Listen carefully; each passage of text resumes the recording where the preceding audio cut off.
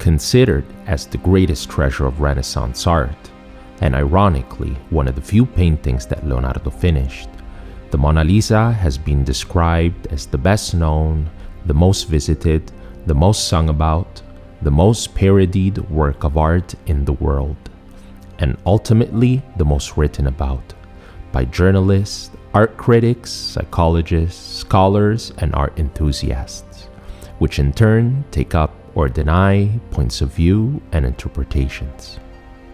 And all of this writing and talking about the painting has created dozens of anecdotes about it, and generated nothing but obsessive interest from the public, who line up to see the work, usually from afar, and photograph it to post it in this technological era of ours on social media. Let's take a look at the main contributing factors consisting of myths, straight facts, anecdotes, and curiosities, which have turned a once looked beyond portrait into the world's most famous painting of all time. The author. This is the big first question. Although it is nowadays generally accepted that the author of the painting is Leonardo da Vinci, the painting is actually not signed. Today, everyone agrees that the author is in any case the Tuscan genius, and it has been ascertained that already after da Vinci's death, when the painting was finally made public, let's remember that the painting stayed in Leonardo's possession until his passing, there was talks of him as an author. The identity. There are so many questions surrounding the painting that even the very identity of the portrayed woman is still one of the painting's biggest mysteries and main topic of discussion up to this day. Based on the mid-16th century biography of Leonardo da Vinci by Italian historian Giorgio Vasari, the inventor of the very idea of the Renaissance, many historians believe that the painting is a portrait, not of a noble woman, as would happen in those times, but of a humble merchant's wife, Lisa del Giocondo, from which derives the alternative name of the painting, La Gioconda. But Vasari published his book 31 years after Leonardo's death, and he was known to also fill in facts with fragments of fantasy. First, he described Mona Lisa having eyebrows, and the one in the Louvre doesn't have them. Secondly, Mona Lisa's husband never owned the painting, as Leonardo kept it with him for the rest of his life. So this main theory isn't considered convincing 100%. Others have put forward alternative theories. Sigmund Freud believed the painting represented a memory of Da Vinci's mother, Caterina Buti del Vacca. Some believed it to be Isabella di Aragona, the Duchess of Milan. This was because he had worked as a painter for that family for 11 years. Some even claimed the painting was a depiction of Salai, his favorite student. He was thought to be very close to Da Vinci, so close that they were thought to be lovers. The nickname Salai was given to him by Da Vinci, an abbreviation of Saladino, Little Devil in Old Italian. So it's very possible that the painting could have represented him, and one of the reasons for keeping it secret in those times. Others believe that she is Bianca Giovanna Sforza, the daughter of Ludovico il Moro, an Italian Renaissance nobleman who ruled as Duke of Milan, or Pacifica Brandani, the mistress of Giuliano de' Medici, the third son of Lorenzo the Magnificent and a ruler of Florence. And maybe this could be another of the reasons why he kept it hidden. The last theory is that the woman was simply a figment of Da Vinci's imagination and subconscious. The ambiguous smile and look. Mona Lisa's mysterious smile has been the main topic of debate among historians because different people see the smile in different ways, based on the angle at which the painting is looked at. Leonardo was skillfully able to do this by not drawing outlines and utilizing soft blending of the colors to create ambiguity in the corners of the mouth and at the corners of the eyes. This painting technique, called sfumato, which means soft in Italian, might have been used in order to achieve this hallucinatory effect. Along with the shading, this explains why she appears to be smiling when the observer does not look directly at her. It is still unknown, however, whether this effect was intentional or not. A professor at Harvard argued that the smile is best seen with one's peripheral vision, which is why, when looking at her eyes, her face and smile seem so striking. There's also a claim that based on how you're looking at the painting, particularly with distance, her smile changes into a blank expression. As you can see, there's a lot of other scientific explanations for why different people view the smile differently. Given the painting's alternative title of La Gioconda, which in Italian also means joyful, many suspect that it was Leonardo's intentional idea to base the whole painting around the idea of the smile, making it the central motif of the portrait. Beyond the smile and the look, which is unique in itself, as women in portraits wouldn't normally direct their stare towards the viewer in those times, it's the visual tease of Mona Lisa that makes her simply unique and set her apart from any other painting of its time. The composition. By executing the painting through the so-called sfumato technique, an artistic mean allowing tones and colors to gently blend together and hence producing softened outlines or hazy forms, Leonardo managed to give greater uniformity to the painting by tying, without any visual detachment, the body of the Mona Lisa with the landscape behind her. Mona Lisa portrays a seated female figure sitting upright and sideways in a chair in a three-quarter view. In comparison to the rest of the body, her face and chest are slightly turned towards the viewer, a posture derived from the pyramid image used to depict the sitting Madonna. Her face is surrounded by wavy black hair, covered by a light veil. The key element of the face is obviously the famous smile. The clothing is purely 16th century. Her dress is decorated with small spiral motifs at the level of the neckline, leaving her décolleté uncovered.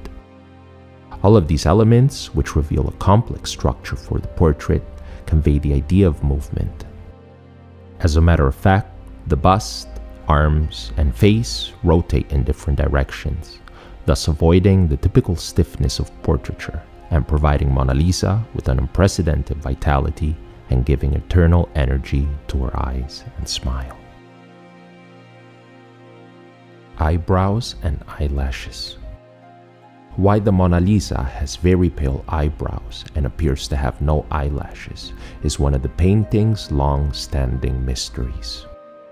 Using a high-definition camera, Pascal Cotte, a French engineer and inventor, claims to have found evidence that Leonardo da Vinci painted eyebrows and eyelashes in his early works. Cotte claims that after creating an incredibly detailed close-up that magnified the face of Mona Lisa, he discovered a single brushstroke of a single hair above the left eye. The engineer asserts that more eyebrow hairs that might have appeared on the artwork may have faded or unintentionally been removed by imprecise cleaning efforts. Furthermore, according to Cotte, his research revealed evidence showing that her hands were originally painted in a slightly different position than they are in the finished painting. The picture is described as having thick eyebrows in Giorgio Vasari's Lives of Painters. However, while this may indicate that the eyebrows and lashes were unintentionally removed, it could also indicate that Vasari did not have first-hand knowledge of the piece. The landscape. Behind Mona Lisa's figure, there is a highly naturalistic landscape where you can easily see a river surrounded by mountains and vegetation. At a closer glance, the viewer will easily notice the uneven landscape, with Mona Lisa in the middle of it, dividing it into two levels. There is such controversy surrounding the setting of the painting. Many believe it to be a Tuscan view, possibly the point where the Arno River sits in the Arezzo countryside in Tuscany. This belief, however, based on the apparent similarity of the bridge in the painting with the one crossing the river in Buriano, finds historians in disagreement, who among the most far-reaching hypotheses support the possibility that it might be a mixture of places visited by the painter during his travels and idealized here. In other words, a fantasy world.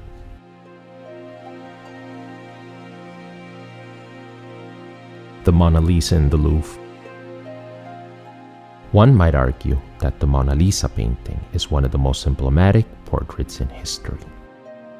Also thanks to its location at the center of the most famous museum in the world, the Louvre, that counts millions of visitors every year. Commissioned in Italy by Mona Lisa's husband, Da Vinci began the painting in 1503, and the majority of the work on the painting continued until 1507. However, the painting never ended up in the Gioconda's family home. The Mona Lisa was Da Vinci's favorite painting, and he continued to add details here and there for the rest of his life. In 1517, Da Vinci went to France at the king's invitation and took the painting with him. He continued to work on the painting while in France.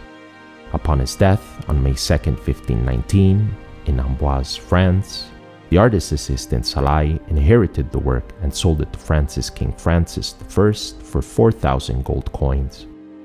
It was kept in the palace at Fontainebleau, where it remained until King Louis XIV moved the painting to the palace at Versailles. Following the French Revolution, it was moved to the Louvre. The theft. The Mona Lisa disappeared from the Louvre Museum in 1911. After the Louvre announced the theft, newspapers all over the world ran headlines about the missing masterpiece, giving it unprecedented publicity and making it an instant sensation. Believe it or not, Pablo Picasso was on the original list of suspects questioned for the theft. For 2 years, the masterpiece was thought to be forever lost. However, in 1913, Vincenzo Peruggia was arrested for stealing the famous painting, and the original artwork returned to its home at the Louvre. Peruggia had been an employee of the Louvre at the time of the theft, and he believed the painting belonged to Italy.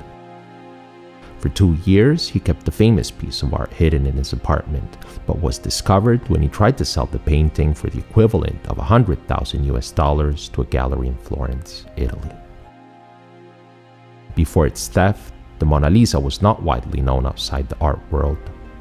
Leonardo da Vinci painted it in 1507, but it wasn't until the 1860s that critics began to hail it as a masterwork of Renaissance painting. The Mona Lisa between ancient and modern tributes. The fame of the Mona Lisa has produced not only a vast amount of literature on the subject, but also imitations, tributes, and references.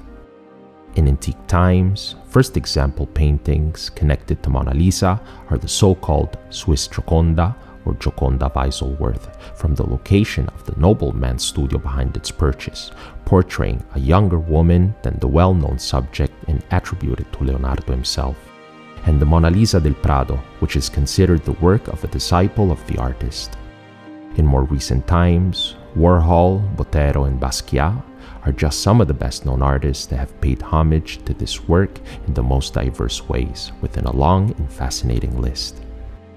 Taking a leap forward into the immediate present, the tattooed version of the Mona Lisa, created in 2020 by the Spanish artist Tati Muns, has aroused a lot of following on social media, and not only testimony to how the Mona Lisa's cultural legacy is inexhaustible and above all, timeless.